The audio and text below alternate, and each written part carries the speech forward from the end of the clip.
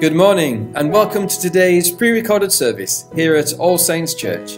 Wherever you're joining us from, you're most welcome, and we hope our time together will be an encouragement to each of us and that through our worship we'll be drawing closer to God.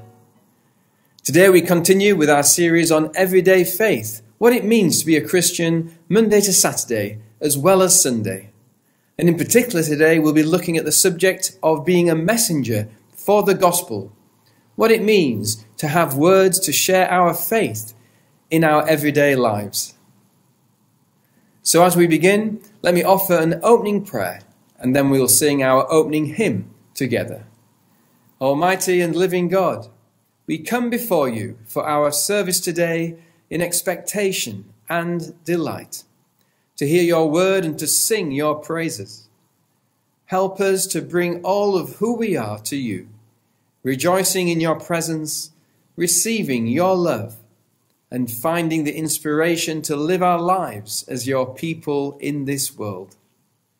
Be with us, we pray, in our worship today, through Jesus Christ our Lord. Amen.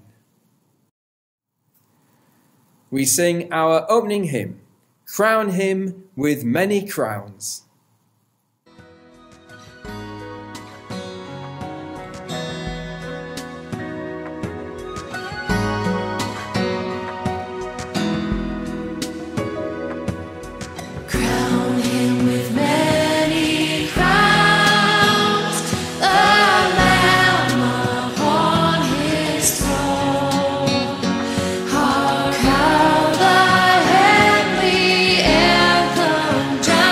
Oh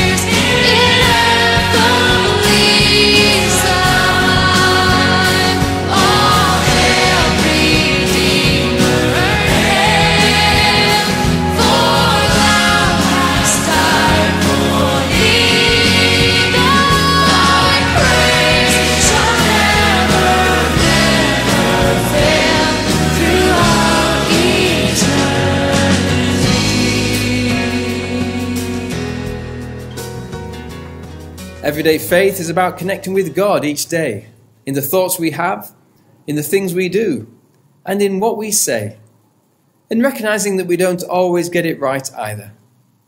Psalm 61 says, "Truly my soul finds rest in God. My salvation comes from him." How wonderful then that there is a place for us in God's presence. However we've come to our worship today, let us start by confessing anything that is unsettling us, offering it to God, knowing he is our resting place. Let us begin with a moment of quiet.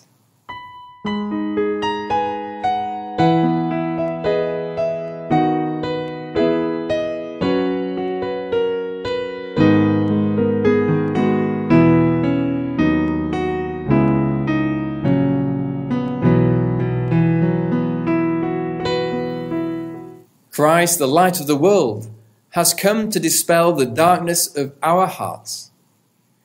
In his light, let us examine ourselves and confess our sins.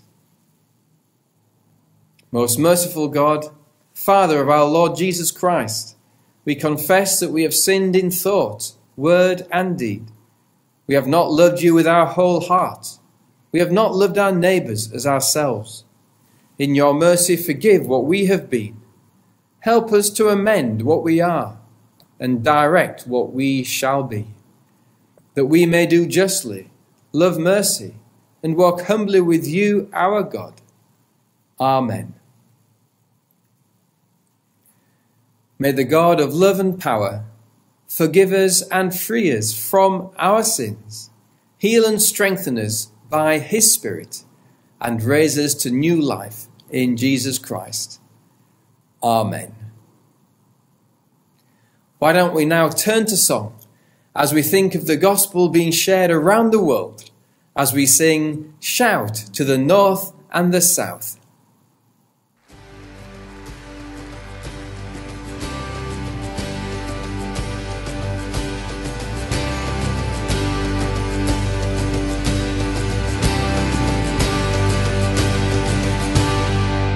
May our faith rise up and sing of the great and glorious King.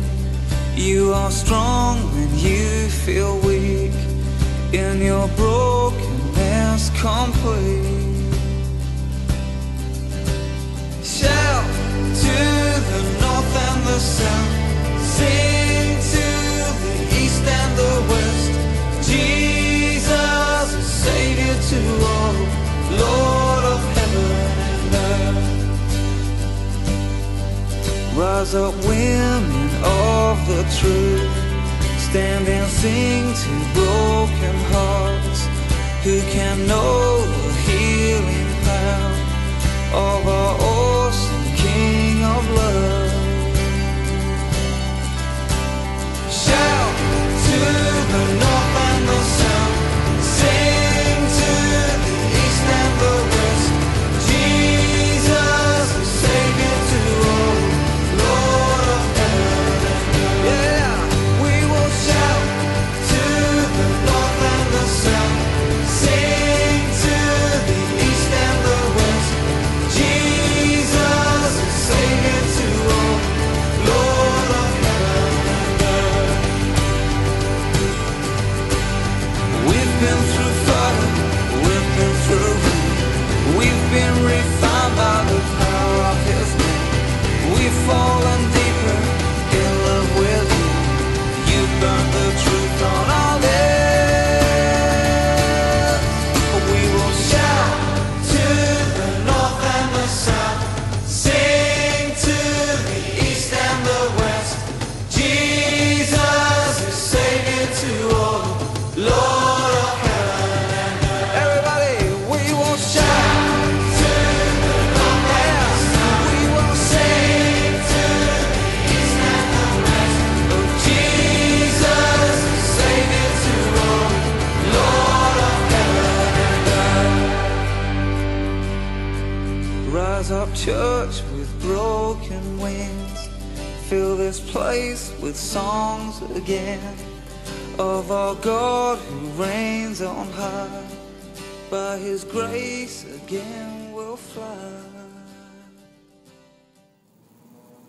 In the last few weeks, we've been looking at the subject of everyday faith through 6 M's: modelling godly character, making good work, moulding culture, ministering grace and love, being a mouthpiece for truth and justice.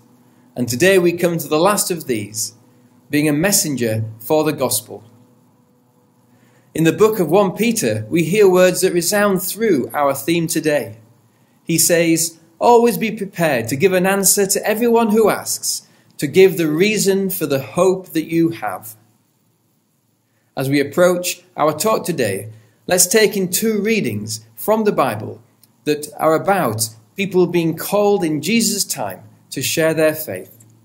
Thank you to Richard for bringing our readings today. The first reading is from Romans chapter 10, verses 8 to 15. But what does it say? The word is near you, it is in your mouth and in your heart.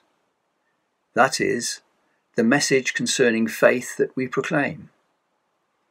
If you declare with your mouth Jesus is Lord, and believe in your heart that God raised him from the dead, you will be saved. For it is with your heart that you believe and are justified, and it is with your mouth that you profess your faith and are saved. As Scripture says, anyone who believes in him will never be put to shame. For there is no difference between Jew and Gentile. The same Lord is Lord of all, and richly blesses all who call on him. For everyone who calls on the name of the Lord will be saved. How then can they call on the one they have not believed in? And how can they believe in the one of whom they have not heard? And how can they hear without someone preaching to them? And how can anyone preach unless they are sent? As it is written, how beautiful are the feet of those who bring good news. This is the word of the Lord. Thanks be to God. The second reading is from Mark chapter 6, verses 7 to 13. Calling the 12 to him, he began to send them out 2 by 2, and gave them authority over impure spirits. These were his instructions. Take nothing for the journey except a staff, no bread, no bag, no money in your belts. Wear sandals, but not an extra shirt. Whenever you enter a house, stay there until you leave that town. And if any place will not welcome you or listen to you, leave that place and shake the dust off your feet as a testimony against them. They went out and preached that people should repent. They drove out many demons and anointed many sick people with oil and healed them. This is the word of the Lord. Thanks be to God.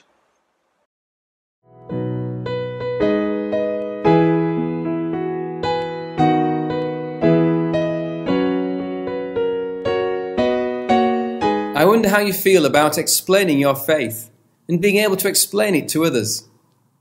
In our service today, we've already heard the words, "Always be prepared to give an answer to everyone who asks you to give the reason for the hope that you have." Be prepared, it says, a bit like in the Scouts. If you're like me, you'll have found helpful things can be said as people give you their encouragements, their answers to questions you've put, maybe in home groups or through friends and family. So this saying has a lot going for it. Always be prepared to give a reason for the hope you have. But here Paul is really speaking of those who are not yet believing in the Christian faith, asking their questions from a different perspective. This is where our everyday faith meets the challenge of inquiry and questioning, when we need to have something to say, to give a reason for the hope we have in Jesus Christ, in our Heavenly Father. Well, the writer of the 6 M's, Mark Green, has a bit of fun as he starts out on this topic. He says when it comes to sharing our faith, many of us shrink or quiver. Evangelism, he says, is like a trip to the dentist. We know we're meant to go, and when we get there, we know we're meant to open our mouths, but we're rather afraid that when we do, extremely unpleasant and painful things will happen to us. In fact, given a choice between sharing our faith and a dental appointment, many of us would rather go to the dentist. The problem is the label of evangelism itself, conjuring up as it does soapboxes and speaking at people.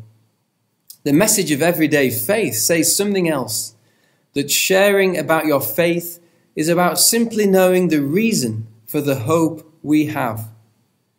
Having something to say about what faith means to us, why we believe, the difference it makes to us. We can all be, then, messengers of the gospel. We can all see we have a part to play. But what might it be best to say?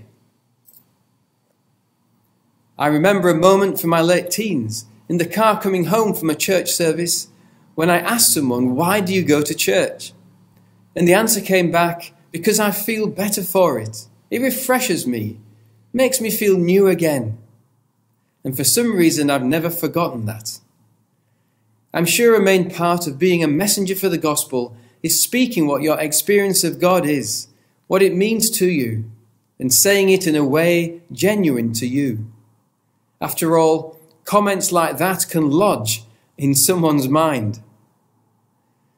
If we feel refreshed on a Sunday morning, well, that may be the Spirit at work, the cleansing of our heart, the newness of fellowship that follows. But that explanation can come later. Why do I go to church? Because I feel refreshed. Being a messenger for the gospel is saying something about what God has done for you. What have you seen? How would you say it? What difference does believing in Him mean to you? Questions to discuss at home later on, perhaps. But maybe it's about the good and wise friends He's brought into your life. Maybe He's given you a higher purpose in the work you do. Maybe He sustains you in the storm of life. Or perhaps you've once felt a peace that you could never have imagined, sensed a deep joy you just can't explain. Have you felt spoken to through the Bible? Have things happened when you pray?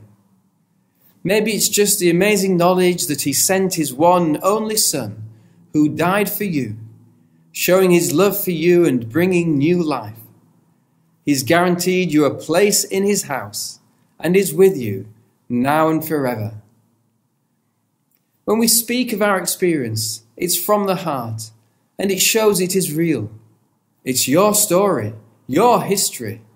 It's what you can say is yours. Now, in our first reading this morning, the Apostle Paul is concerned that those who have not grasped the gospel have seen faith to be about rules and laws, good works and religious duty. But what he wants them to understand is that God is a living God and more personal. He says, if you declare with your mouth Jesus is Lord and believe in your heart that God raised Him from the dead, you will be saved. In sharing our personal story, we witness from the heart, and in saying it out, we give the glory back to God. Did you know the word witness appears 23 times in the book of Acts alone? Yet evangelism appears only 3 times in the whole of the New Testament, and is usually reserved for those with a special role. What we offer is witness. Witness is sharing what we know and have seen for ourselves, the things God has done. So what difference does He make to you? What's the reason for the hope you have? But being a messenger of the gospel is more than about speaking words. It is, of course, about listening as well. If we are giving an answer to one who asks, then there's a person, a story, with a question behind it. And it is to that which we are responding. Paul himself adds that when we reply, we are to do this with gentleness and respect, keeping a clear conscience. We're not telling, we're not preaching. We're responding, finding where their story is, where our story and God's own story of hope come together. Our answers aim to draw out faith and help faith find its place. In this time of the pandemic, there's much need to listen before we share, to listen to where the hurt is, to listen to where the doubt is, to listen to where the questions are, and to respond in words of our experience into that. And this is true for people without faith as much as people with. For our brothers, nephews, grandparents, friends and neighbours, as well as our church friends. You may have noticed me mention an art exhibition here at All Saints in August. It's a series of paintings that speak of people and God in the pandemic by the artist Rebecca Priestley. Pictures supported by verses from the Psalms and other Bible verses. It's not a usual exhibition, it's a ministry through art, and I've seen the exhibition and it's very moving and healing as well. Well, a picture can help us draw out thoughts and words, allow us to express ourselves more deeply and share better, listen and talk. If you find sharing faith hard, then why not come to that and bring a friend along? Who knows what you might be able to share from your experience and theirs. Well, this draws to a close our last 6 weeks of looking at our 6 M's. You've probably realised that they all work together, have plenty of overlap. We show grace and mercy as we make good work. We mould culture as we challenge truth and justice. And we model godly character as we speak from our faith. I hope it's been an encouragement to shine a light on everyday faith, to remind ourselves that we do all that we do for God. Paul the Apostle says, "How beautiful are the feet of him who brings good news." Feet can be beautiful because of the news they bring. I pray we will be encouraged to do just that. Amen.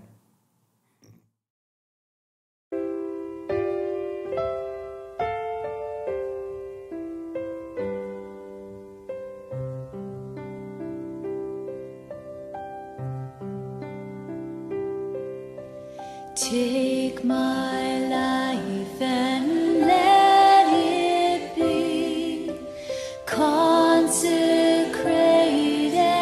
Lord, to Thee. Take my hands and let them move at the impulse of Thy love, at the impulse of Thy love.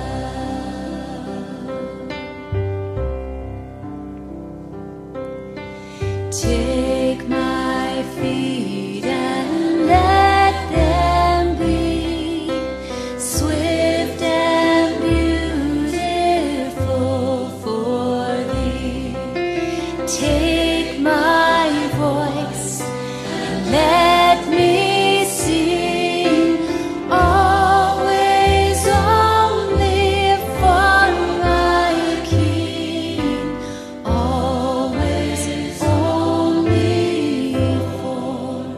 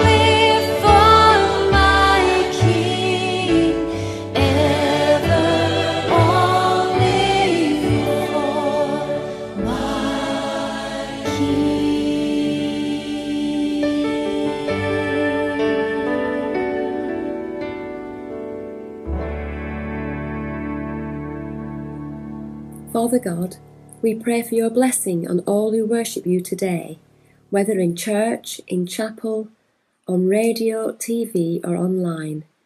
For all who worship you in secret for fear of persecution, and for those who have found their faith extremely challenged because of the pandemic. So we ask that you will be especially close to the grieving, the lonely and the frightened. We pray for the clergy as they seek to reunite congregations which may have become fractured, and that we will all enjoy a sense of unity in your love. Merciful Father, accept these prayers for the sake of your Son. Father God, we pray for the leaders of nations who have such difficult decisions to make for the safety and well-being of their peoples. We thank you that our government secured enough vaccine to keep us reasonably safe, and we remember especially those countries where the spread of the virus is rife: India, Africa and South America. Father, we pray that those countries which have vaccines to spare may give to those who have so very little. Lord, in your mercy, hear our prayer. Father God, we thank you for our own village and for all who have put themselves out to help others. We thank you for our doctors and nurses, for our ambulance staff, for chemists who have all borne a heavy burden, and for our hospitals which are always there in our times of need. We thank you that so many people have stepped forward to help others, and for those still in isolation, we pray that help will continue to be forthcoming. We thank you that our shops have remained open, and we pray for all our shopkeepers and those who prepare fast food. Father, we thank you so much for the gift of friendship. Lord, in your mercy, hear our prayer. Father God, we are only here because someone taught us of your love for us, your gifts of creation, and the blessings that you have given us. We thank you for all those who have taught us over the years, and we pray for grace that we might have the courage to speak up for you when the occasion arises. We pray too for the Sakabondu Medical Centre in North Zambia, for the doctors and nurses and the remote communities in which it serves. As we, as a church, contribute to its upkeep, may enough money be raised for the new wing it so badly needs. Lord, in your mercy, hear our prayer. Father, we pray for all we know who are sick at this time, that each may know the love and warmth of your presence with them. We pray too for their families, that you will give them strength and courage. For those who have died, we give you thanks for lives well lived, and we pray for all who are grieving. May your blessing rest on each one, for in you is hope, healing and joy. Merciful Father, accept these prayers for the sake of your Son, our Saviour, Jesus Christ. Amen. And shall we continue with the Lord's Prayer? Our Father in heaven, hallowed be your name. Your kingdom come, your will be done, on earth as in heaven. Give us today our daily bread. Forgive us our sins, as we forgive those who sin against us. Lead us not into temptation, but deliver us from evil. For the kingdom, the power, and the glory are yours, now and forever. Amen. Let's share the peace with one another, thinking of those who we would normally share the peace with in our congregation. Christ came and proclaimed the gospel. Peace to those who are far off, peace to those who are near. The peace of the Lord be always with you.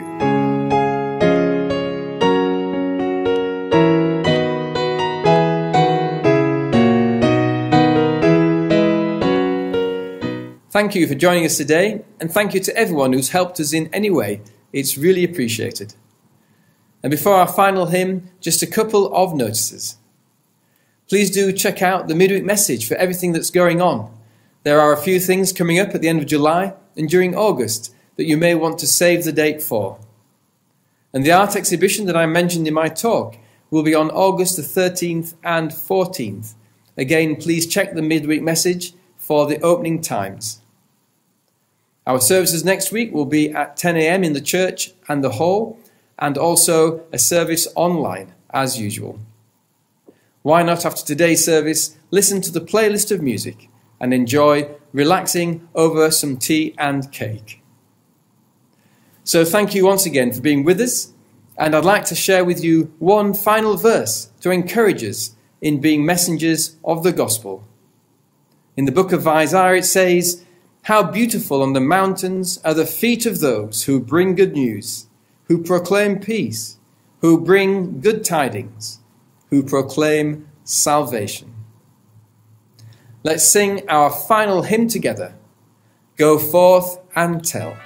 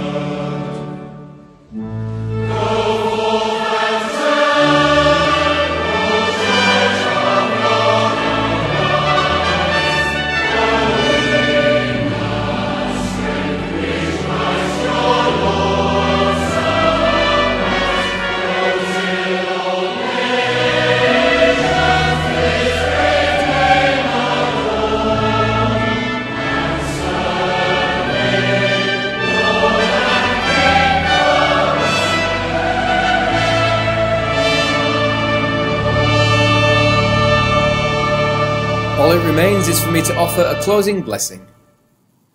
The love of the Lord Jesus draw you to himself.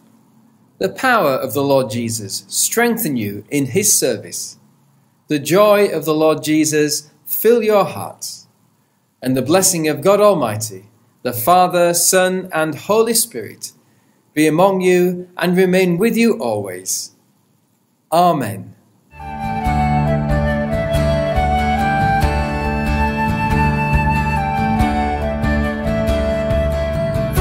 Sun's rising unto the sun setting, Jesus our Lord shall be great in the earth, and all earth's kingdom shall be his dominion. All of creation shall sing of his worth.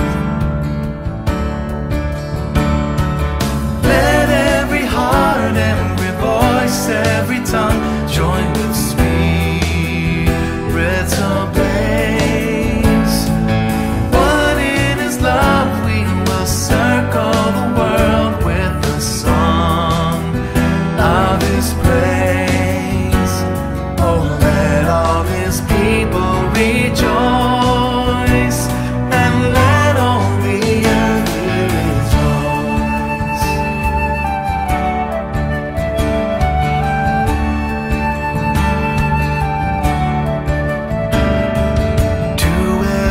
Tongue, tribe, and nation he sends us to make disciples, to teach and baptize.